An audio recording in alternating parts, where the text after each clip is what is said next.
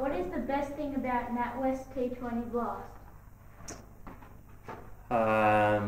Well, it's the crowds, you know, how electric everything is, and, you know, the buzz around the grounds, and, you know, just rocking up, knowing that it's only going to be 3 hours and you're done dusted.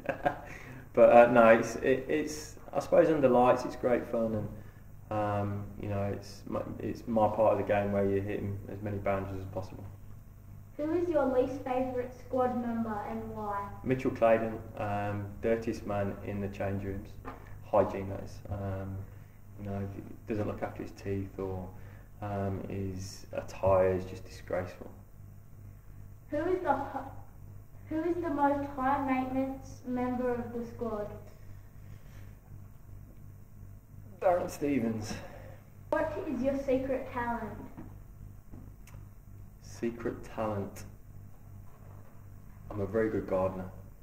What are you most proud of? My son flu. What is the best thing about being a professional sportsman? Well, you know, you're doing something you love every day of your life. Obviously, the 6 months off a year helps.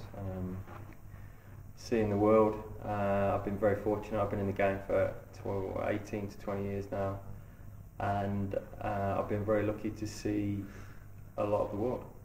What is the best prank you've ever played on someone? I'm not a prankster. I don't play any pranks on anyone. What is the best memory of your cricket career?